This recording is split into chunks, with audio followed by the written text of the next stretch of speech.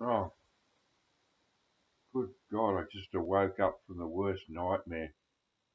I can't go back to sleep. I don't dare shut my eyes. The horror, the horror. I don't know if anyone saw Alan Static Traveller's latest video showing his recording his hi-fi gear. And I it was a dream, but it seemed so real. It was a nightmare, actually. Um,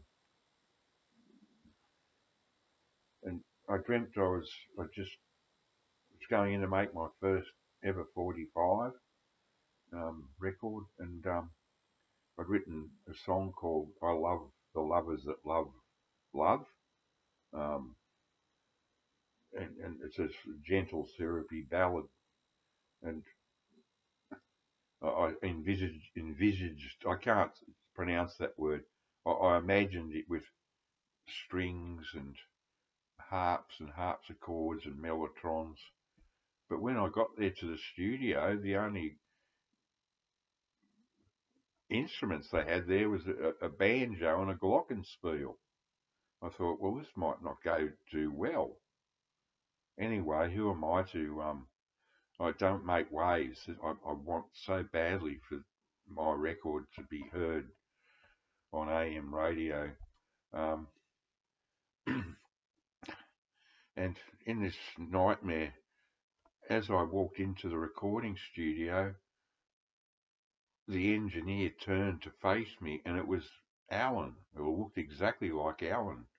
His sensible glasses, neatly trimmed beard.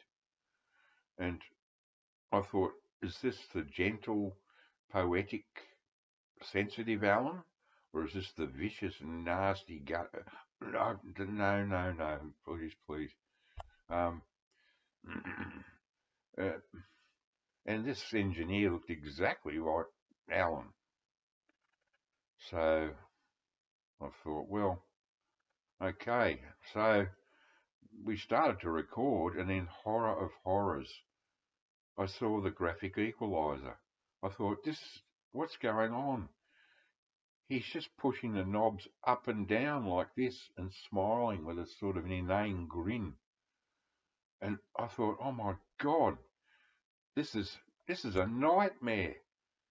This record's gonna not even hit the top 40. Oh, and then I woke up. It was just a dream.